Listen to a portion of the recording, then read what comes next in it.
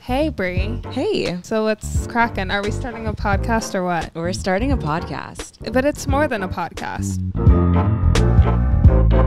I'm really excited for this podcast because, one, I get to work on it with Sesana, the smart and beautiful and talented Sesana. Great co-host. And then, two, I'm excited because we get to bring on one of my favorite people in the world from the show, Rachael Kirkconnell. Hi, guys. Rachael and I had the opportunity to date the same person. How many people can say that? You know what? Not many, but I will say I'm actually thankful for it because it brought me you. I'm so thankful for it. You know what's, but like, I think we laugh about it now because I think like one of our first conversations was how like I reached out to you and I was like, I don't know how you're feeling, but like I love you so much and like I still want to like have a relationship with you. Yeah. And you were like, I didn't know how I would feel either, but I didn't even know the guy. Yeah. Well, I mean, I didn't even know him at the time either. I feel like you and I talked about this while we were filming, was like, at the end of the day, you're better off making friends with the people that you're here with because you have the probability less than alone 1% chance of ending up with the guy at the end. Yeah. So you might as well come and leave It's with actually something. more than, it's 1 in 34. Yeah. Sorry, not to throw statistics So at is you. it less than 1%? No, it's 1/34. What percentage is that? Look it up. Let's look it up right now. We actually have statisticians. We do. Oh my gosh, really? It's what? It's almost 0.03? Oh, no, it's 3%. It's 3%. Okay, so I like, that doesn't sound, I wasn't far off. No. I was off. Well, you know what? We're here with the 97% and here with the 3%. Yeah, but guess Literally. what? Bree's just thriving just as much as Literally. the rest of us right now. I mean, She just got back from Italy I with just her got back boyfriend. from Italy. We all have. I think the show in of itself, and we'll do another episode on this, but I think the show in of itself is just sometimes this experience is iffy about what you're going to go in and what type of experience that you're going to have. And I can confidently say that while I would never do it again, and I would not encourage people to do it again, I am so thankful for it. Yeah. It changed my I mean, I life in have to say ways the that same were thing. unimaginable. Matt and I say the exact same thing. It's like, would we go through that again? Of course not. But we cannot even like be mad about everything that we went through, both as a couple and individually, because like we're literally where we are today because of the show. So like we can't.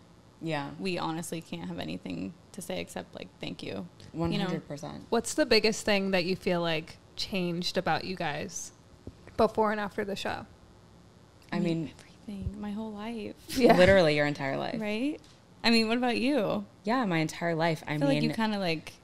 This is stayed me on telling track. Matt this, and I'll tell him in person whenever I see him next. But Matt allowed me to date black men because I had never dated. never had? No, I didn't know that. not seriously. Yeah. Anyways, it was literally because of Matt that I reached out to AO. Wow. That's so crazy. So then you can at least say like, hey, Matt, thanks for Matt, sending me home. Matt, if you're listening, which you will. People obviously. who love Matt. We're actually only here just to talk about Matt. We're not talking about ourselves at all. Yep. No. All right, next question about Matt. But no, I do have a question though, is because whenever we were on the show, so it's coming up on 2 years ago, which is kind of crazy. We were just talking about this before we started. Yeah. What is it? August something. Yeah. August 5th now? That we went to go film. No, we went literally a month ago, or end of September 2 years ago. We were locked away in the highest room in the tallest in Nemacolin. Yeah. And Nemo. Finding Nemo. Yeah. And Nemo. Yeah. Wait, what did we call it? We called it, remember how it was called the Chateau and we called it the Matteau? Oh, the Matteau. We called it the Matteau. This is like really bringing up memories for me. We were locked away in the Matteau Was for this like during 10 COVID? days during COVID. Yeah. We were locked away for 10 days.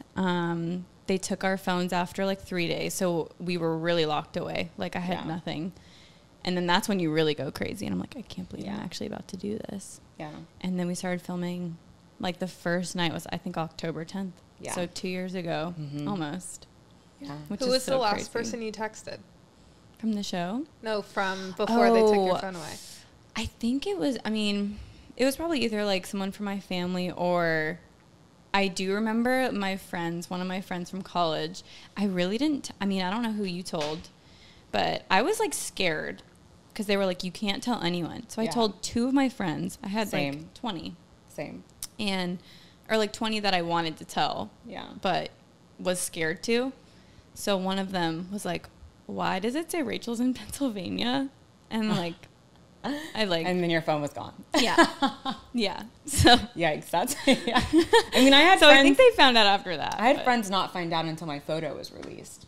Yeah. I think, same. When did I find out? You probably, well, no, you knew I was going on. I knew because our mutual friend. Casey, and then Casey had to tell Kira. So Bree was my number 1 confidant, who you clearly can't trust.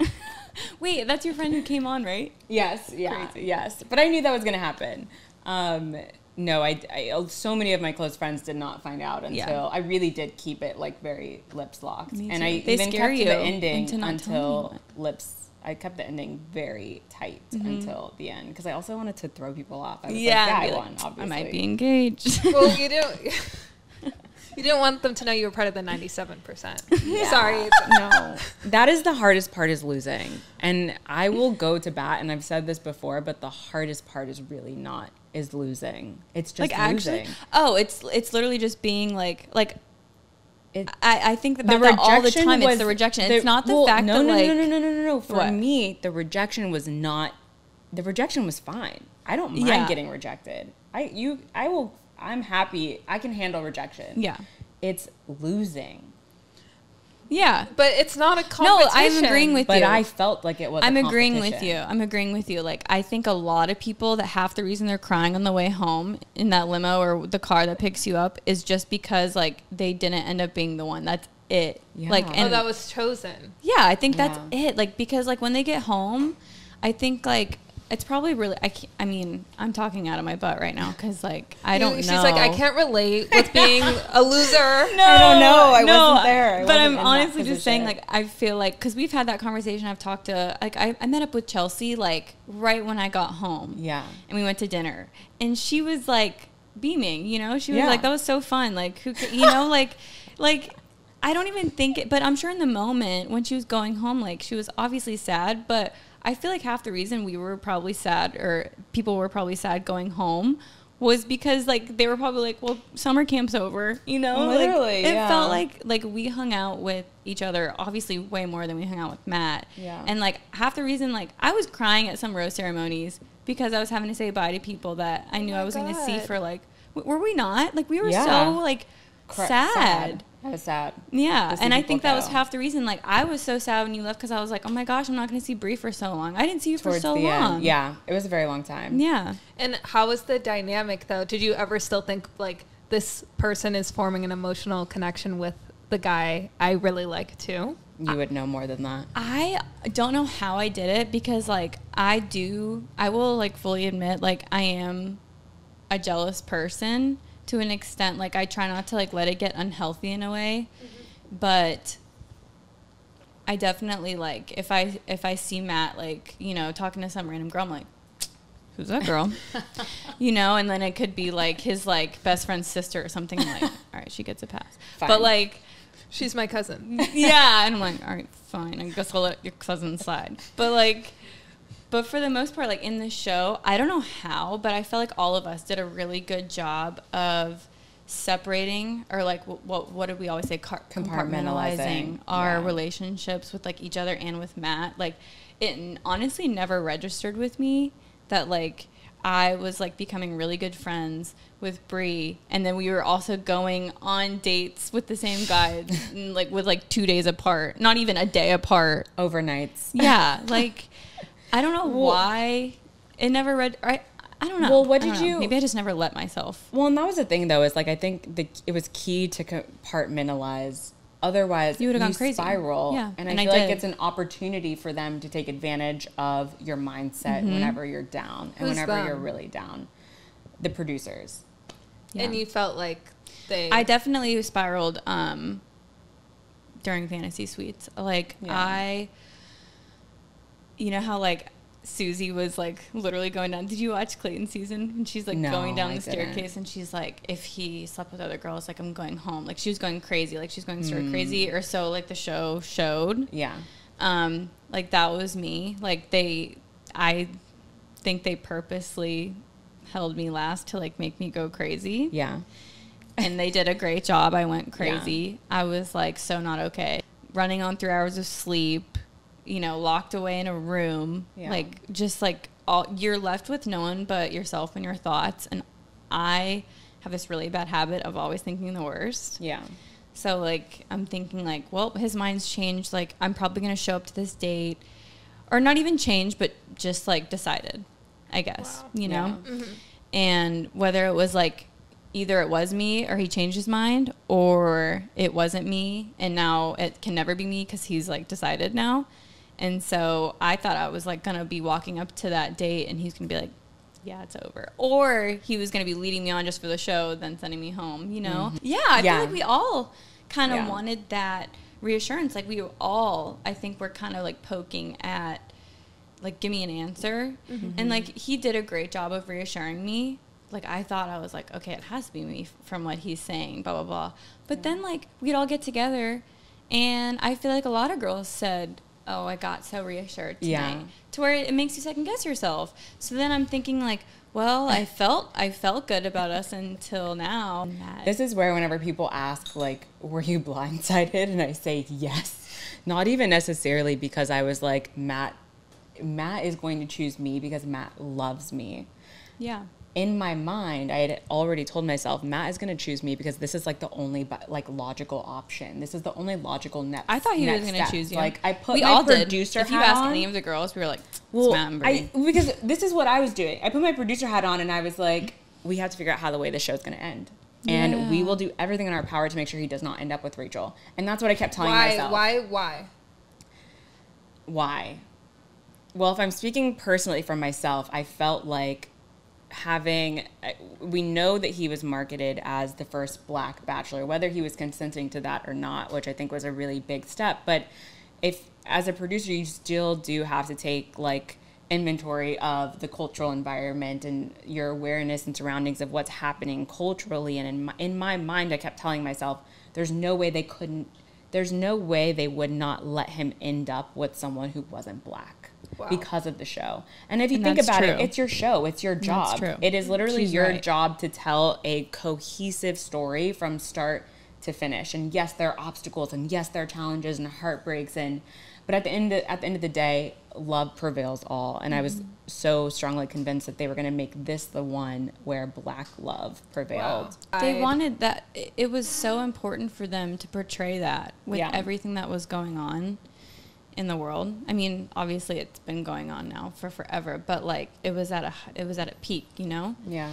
And I thought the same thing. And like talking to Matt about it afterwards, yeah, you were spot on. Yeah. They did want that. Yeah. And not only did I feel that too, and so I was just waiting for it, but now talking with Matt about it, like they did do like they'd go to probably miles. Everything they could to get us to not be together because they didn't want us to be together. And you know what's funny is when we finally, and like, I mean, obviously I have Matt to thank for even just being together at this point because he just put his foot down, you know, like he was like, this is what works. This is who I want to be with. And sorry if this doesn't like you go back home and write your storyboard. 100%. Because he did say, he was like, as soon as like I knew, like I let them know because I knew that they were gonna have to make it work, and so you're spot on with that. But yeah, it's just crazy how they try to make it work like that. Also this is what I was trying to say at the finale when we were wrapping filming up, you guys. It's hilarious. They couldn't have been more disappointed. Like, he handed me that final rose, and as we're like doing our final interview, they're literally like breaking apart the set around us. Like, not one single person like came. Yeah, not one single person like came and was like, congrats, or just like, you know, like, I'm happy for you guys. Didn't even say bye. Like, there were people that I spent 2 months with that packed it up and were like, well, we failed. Failure of a season. And it hadn't even aired yet, you know? Like, that's how it felt. Insane. Yeah. This is why when people ask me, like, did you know? I was like, no, because I was so sure that they were going to follow the storyline. And this is where I also feel like things and then think about it. They didn't even get an engagement. Yeah, were breaking down the set. That was actually Rachel, I promise you. It's not because they didn't want him to be with you. It's because they didn't get what they wanted out of the end, which ultimately was the engagement period. But he wasn't going to get engaged with anyone, regardless of who he ended up with.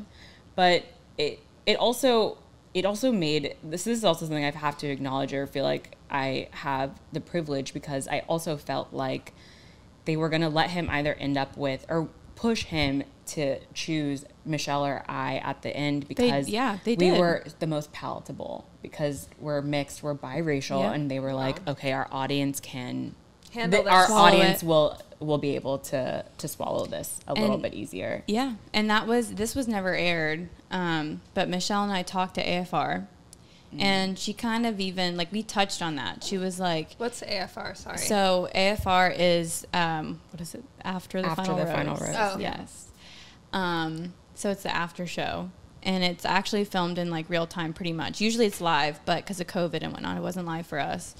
Thank God, because Matt, no joke, took like 10 minutes to answer each question. Like, we wouldn't have gotten anything done because it would have just been the commercial. It would have been like this. For 10 minutes. Wait, he was just sitting, being silent? Yes. Yeah. And, like, I don't know, probably just because he was trying to figure out the perfect things to say because he was under so much pressure. Yeah. So it was so hard for him. Like, I'll never forget that because I felt so bad. And that's half the reason, like, if you watch it back, I'm, like, trying to comfort him and be like, Matt, just say something. And then he's, like, pulling away because he's like, you can't touch me right now. I hate you. I specifically remember this, yes. And everyone's like, oh, my gosh, he's disgusted with her. Yeah, of course that wasn't, like, the case. Like, not that. But you know what's funny is everyone thinks, like, we were faking that, too. Crazy. Yeah, that was not fake. People were like, they faked breaking up. Like, no. All right, here, you're hearing it first. Like, right here, he dumped me. Okay, everyone. Like, so you were part of the 97%. I was. Wow. So really, it's 100%. Really, it was 100%. It was 100%. He broke up with all 100%. He did. He actually did. He actually did. Yeah. Actually, we have to think about the girls that sent themselves home. 3 girls sent themselves home. So, anyways. He took a long time to answer the questions. Oh, me and Michelle, though. Yeah. So me and Michelle, we were talking, and she was basically just saying, like, talking about the audience itself. And she was like, how crazy is it that everything that happened this season with you and with the host and everyone, like, you still have all of these followers. You still have all of these supporters. You still have people defending you. And here we are, you know, everyone else in the top 5 was interracial or mixed. Biracial. And you know, like, no one was, and I don't even like talking about it, but she was basically saying, like, we're not even, like, at the level you are, and why do you think that is? She was basically saying, like, it's the audience, like, it's not just you, but this entire audience of the show. Right. Is some type of way. Yeah. To where, like, not only are they following you and defending you and supporting you, but they don't even have the decency to, like, support us. Yeah. You know? Yeah. And I will even... So I agree with you on that. It was also... True. That's the franchise. And if you look at... I even felt bad with Michelle's season because obviously the seasons have been going like this every time they're aired. So, yes, Katie's, like, viewer-wise did better. But even if you look at follower-wise, like, Gabby and Rachel are doing very well. Yeah. And I really do think that just goes to show you that, like that audience, like, why are they choosing to follow Gabby and Rachel over Michelle or anyone else, any other woman of color that was on the season previously, especially a lead, though, you know? Yeah. So it's really crazy when you look at it. So I agree with you, and that was like their thing with Matt's season. They were like, we can do this. But sadly, I also think it wasn't for Matt. It wasn't for any person of color. It was for themselves to try and, of course, monetize off of, like, what was happening in the world. Yeah. Wow. And they obviously didn't do a great job with it. Well, we talked about this on our episode. It was like, Yeah, it backfired. this is, their response to the Black Lives Matter movement. Someone in a different state getting murdered for being black. Yeah. And they were like, let's get a black lead on the show. Yeah. And do you feel like you were supported as a black contestant as well? I mean, I think I went on a reality TV show. Like, no. Yeah. You can't go on a reality TV show and say, I'm going to be supported as a black contestant. That doesn't exist in America, sorry, to anyone who thinks they're going on a reality TV show to be supported as a black woman. And, you know, that's why in my mind, it was easy for me to put on my producer hat. And That's what I was about to say. They'll support you as far as what benefits them. Exactly. And that's probably the only reason you thought, like, this could work out for me, is because it helps them. Exactly. So coming off the show, and I know you mentioned the controversy with the host. You came under fire for racially insensitive photos that surfaced of you online when you were in college. And there was controversy surrounding that season because of those photos and because you were on a really big reality show of dating the first Black Bachelor. You've since issued multiple apologies and shared on numerous occasions how regretful you are of what happened. And now that I've gotten the chance to know you fairly well since coming off the show, I kind of wanted to back up a little bit and reflect on what you felt 2 years coming off of the show. I would like to say, as someone that isn't the biggest Bachelor fan, knowing you before you've been on the show and knowing you since you've come after, we had just like an amazing conversation about who you are and really bringing your personality to light as well. So what was going through your mind mentally when that happened?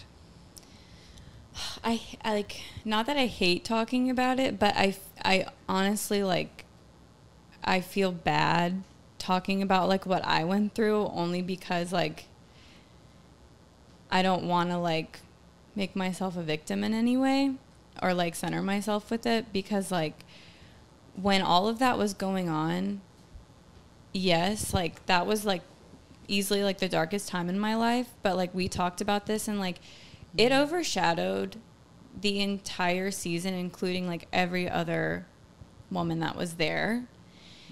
And once like that all registered, it honestly like made it even worse, because I was like, this ruined everyone's entire journey with it. I hate the word journey because of the show, but I guess experience, like, like it overshadowed everyone's experience with it. Like anytime anyone was being asked about the show or anything, it was, so what do you think about what the host said about this and Rachel and blah blah blah. And it's like, why is that the only thing that you guys think? And like, of course it's just clickbait and it's the headlines and whatnot, but like it was just really sad that all of these women got like so overlooked with like just like people getting to know who they were and everything like that.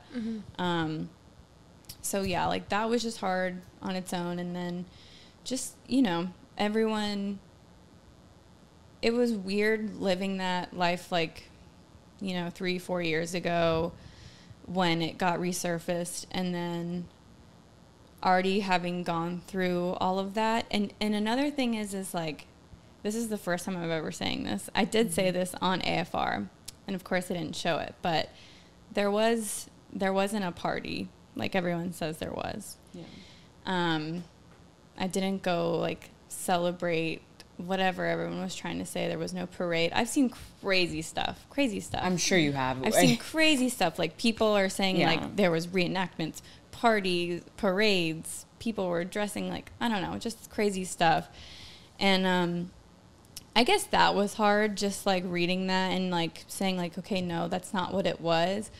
But I will say, like, I also could have known the history of that fraternity, and I could have known why we were even wearing those dresses and whatnot, because the whole thing was like us girls going to literally renting these dresses just to go get photos in them. It was like prom. Yeah. Like how, that's so crazy to think about now after just seeing like, just really like realizing what that was. Even before the show, I realized like what that was and what that fraternity represented and everything. And I had gone through that, you know, personally already.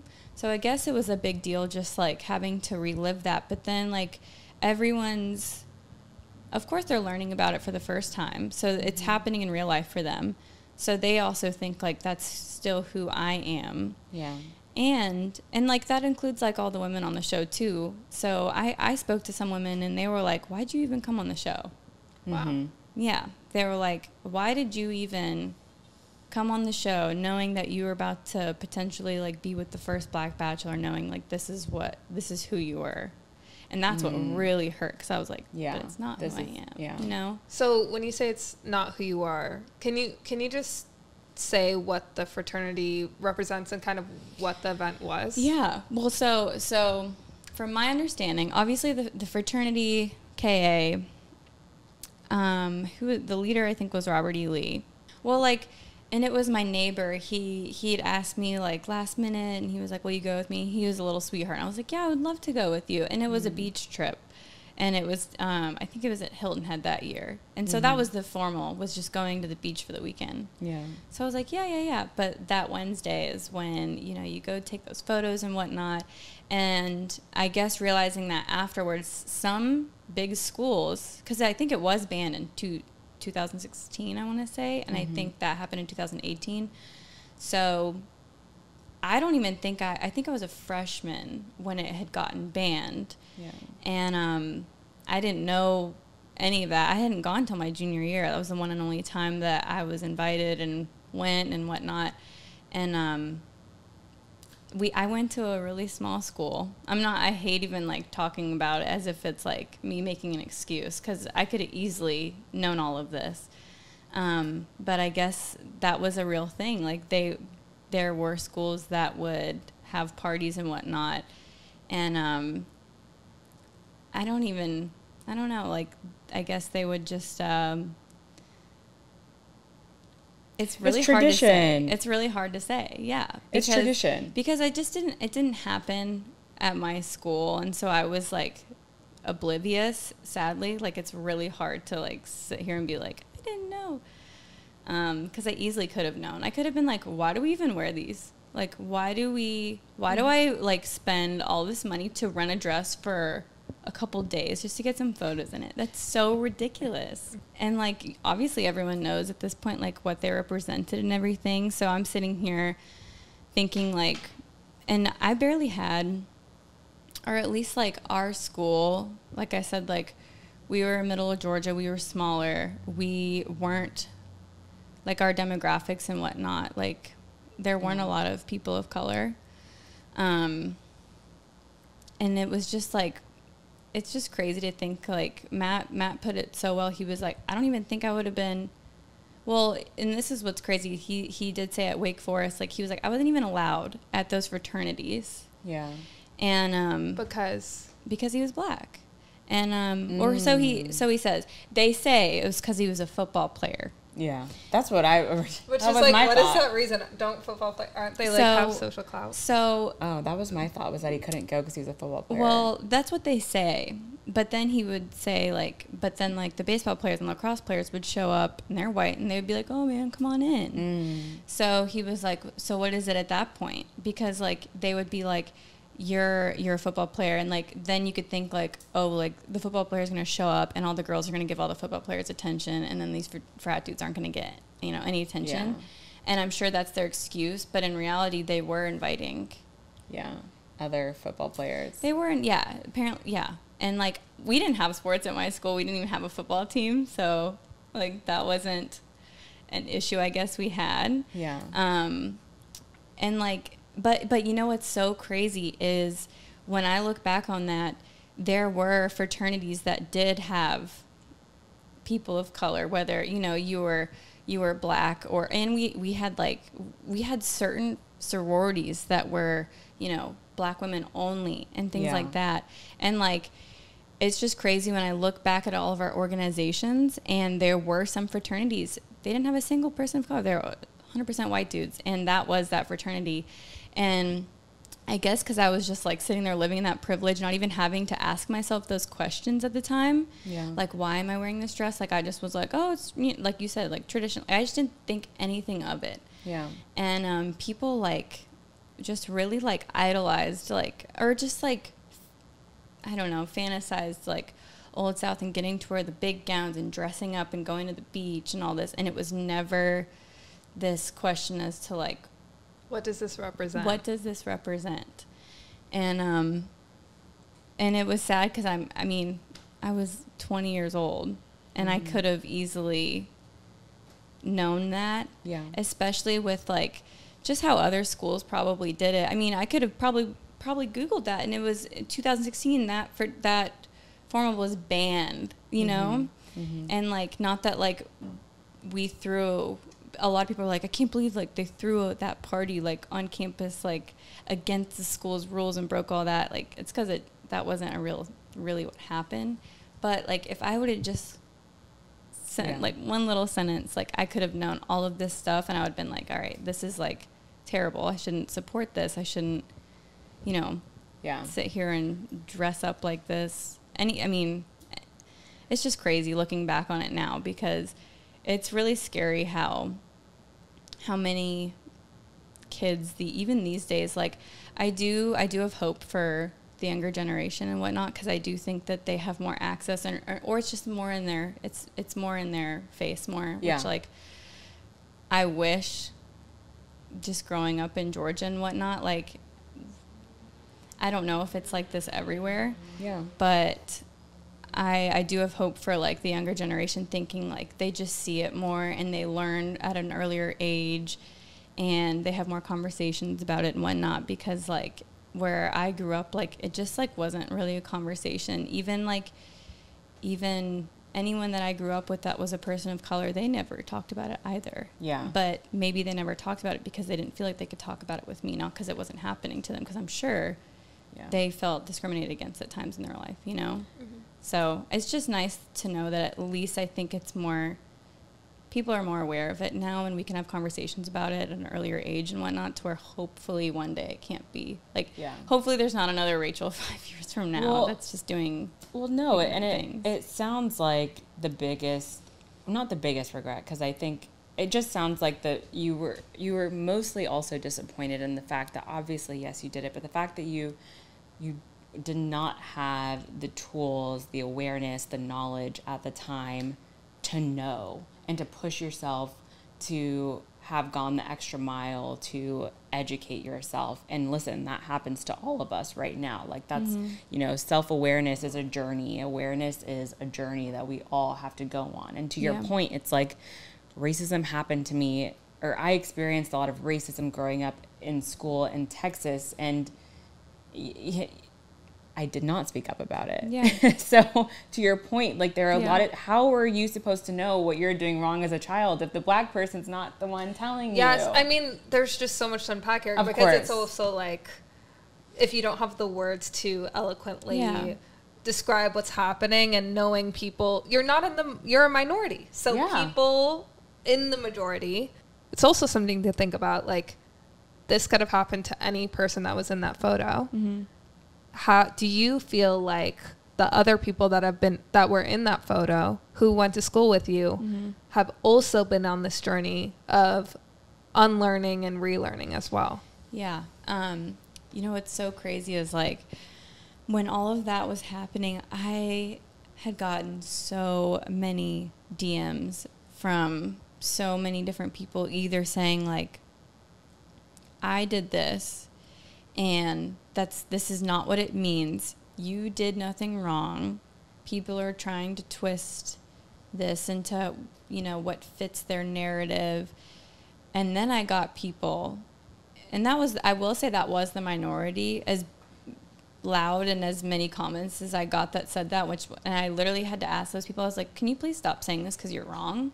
And they still would. But I did get a lot more people saying, I did this or something similar, or I went to something like this in college, whatever it was, like they related in some way. And they were like, I didn't even question what this represented. And after seeing this now, like, I'm really not only like questioning like what happened, but I'm also just like trying to ask myself like where I'm at with all of this and why I never asked myself like what this was about and if this was okay.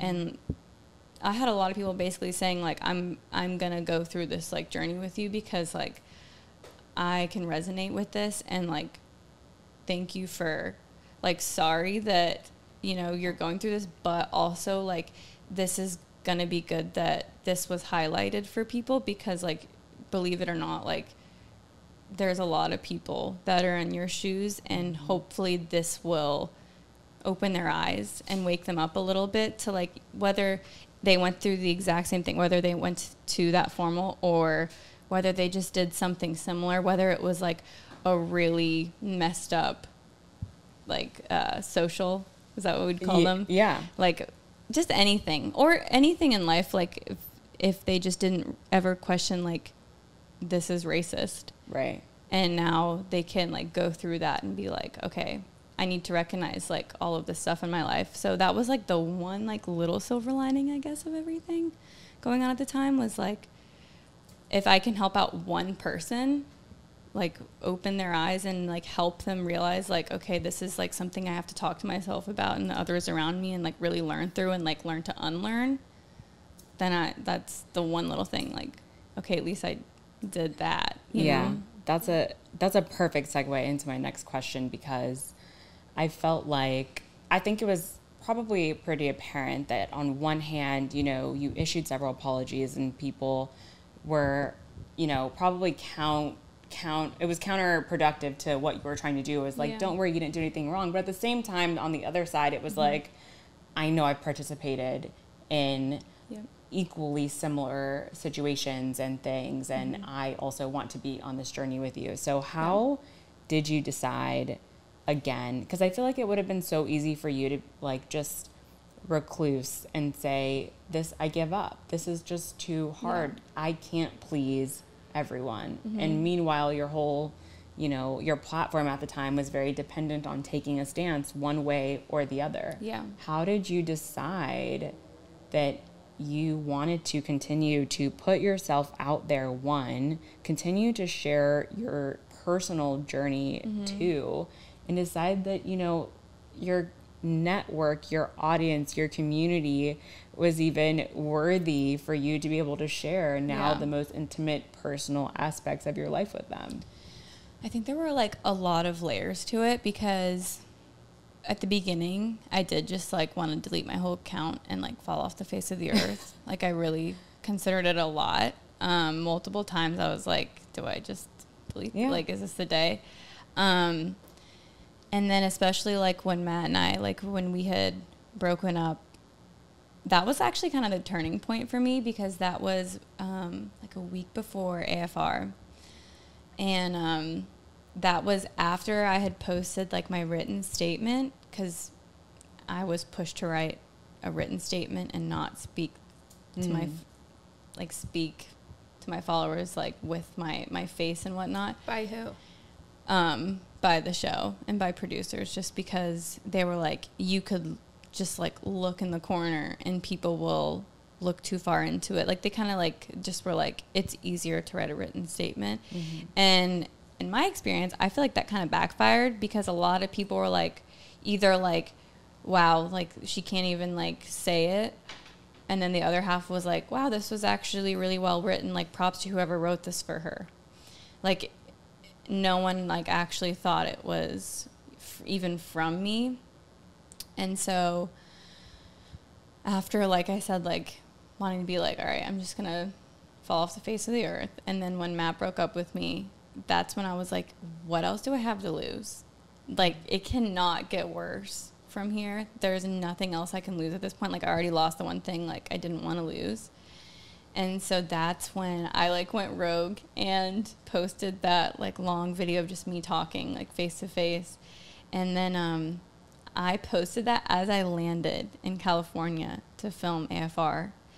And I'm not kidding you when I say I posted it, got to the hotel, because like I posted that and I posted like just resources, like trying to like show people, all the people that were like, you did nothing wrong. Like, I was trying to post resources of links for like articles and whatnot on my stories just to show like, for all of those who are saying I did nothing wrong, like, this is why it's wrong. Because I just like wanted at least to like try and show people like, this is why it's wrong. Stop saying this is okay. And so I posted all of that. I got to the hotel, took my phone, and I didn't see anything. And I talked about this. You had your laptop. I didn't have anything, right? I refused to go back in without something. Yeah.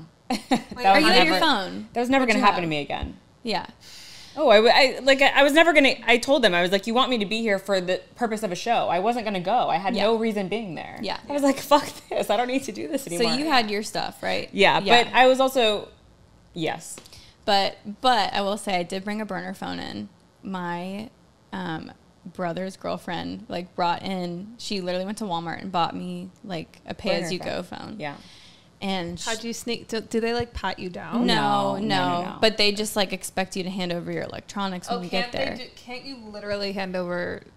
I guess I could have handed over the burner phone. You could have handed over your sister's electronics and they would have never noticed. Like, yeah. At the end of the day, they're not forcing. Again, this is why the show is so, in my mind, like hilarious. And people are like, "Oh, the show." They don't force you to do anything. They just manipulate you into thinking you have to. Exactly. Wow. Yeah. So yeah, I did that, and then through my burner phone, I kind of got the gist of like what people were saying, and then people apparently like after that, like people had been being terrible towards Rachel Lindsay, but then like I don't know like what fueled the fire, if like my statement or anything did, but then I asked for my phone back at that point, and I was like, I have to say something with all like everything going on, and they gave me my phone back. Just for an hour, just so I could make another statement, just like asking people just to like lay off of like both Rachel and Matt and just everything. I was like, you guys are like disappointed in the wrong people. What were people saying to Rachel? It's so ridiculous because they were mad at her for what the host had said. And I'm like, what did she do?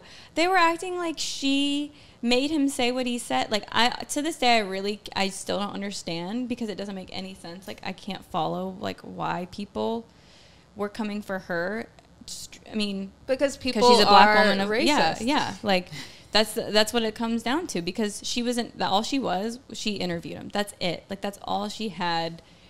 And he walked, like, the host walked right into that. It was crazy. So just after all of that, and then seeing still what people had to say even after I showed them everything, like was trying to get through to people, that's when I was like, okay, at least like I have this platform that like I don't deserve right now.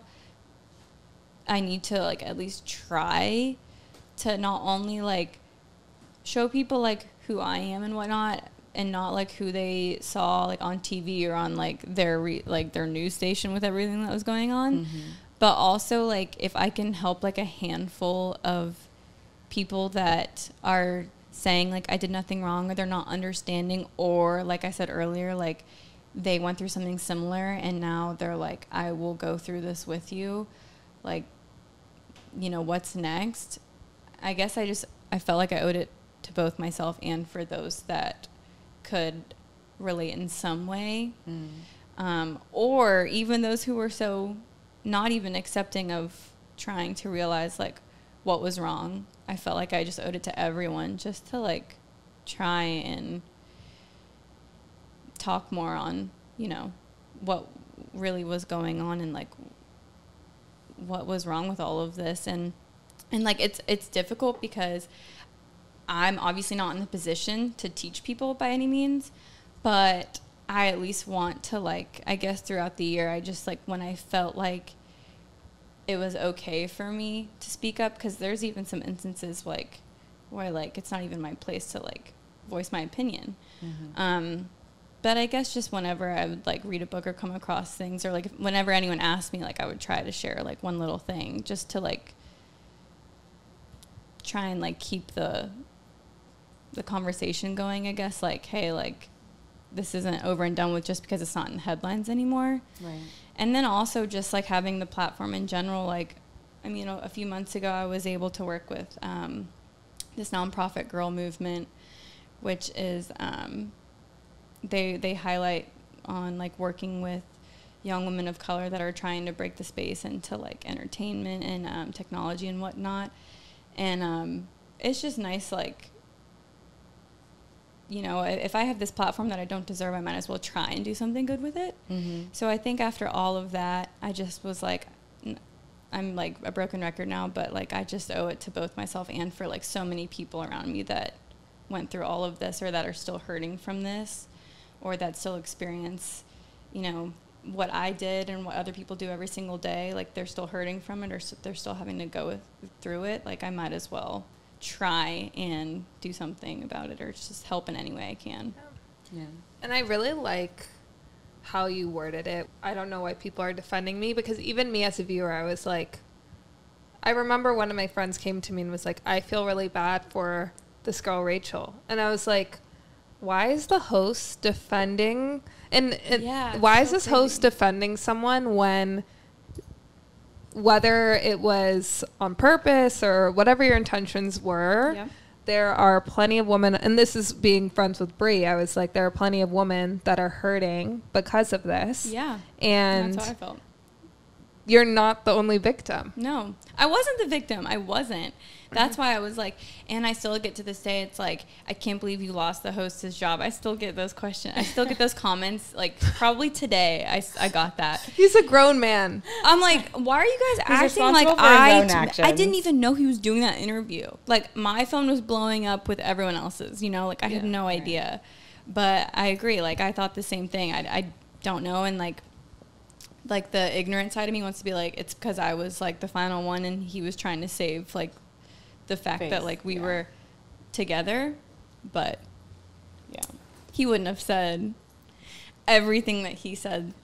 You know, if he would have cut himself short right then and there, said the one sentence like, let's just let them have their time, he could have ended it like that. But obviously that wasn't the case because of everything else that was said afterwards. So that's not the reason. Hey everybody, thank you so much for listening to part 1 of our episode with Rachael Kirkconnell. As you can tell, we had an amazing conversation with her. We cannot wait to release part 2, which is coming out Tuesday of next week. Tune in! Thank you so much for listening to Yeah, But Who Cares? We care a lot about what you think, and actually, your reviews really help us out. So please like, subscribe, follow, or comment, and leave a review. Even if it's negative, we want to improve. And I'd like to give a big fat disclaimer. We are not professionals. We are not therapists. We are not financial professionals. So please seek out professional help. And this podcast was produced with our friends over at Yeah, But Who Cares, including our trusty producer, Serena. It was also produced in partnership with Under the Influence. Shout out Under the Influence. Where can people find us? If you want to find us, you can find us on our personal pages, Bree Springs and Sesana. Yes. But more importantly, you can find Yeah, But Who Cares on Instagram, LinkedIn, TikTok, Twitter, YouTube. Did I miss anything? That's actually the most accurate one. Yeah, those are the most important ones. Yes. So thank you. Goodbye. See you next week. Kisses. Kisses.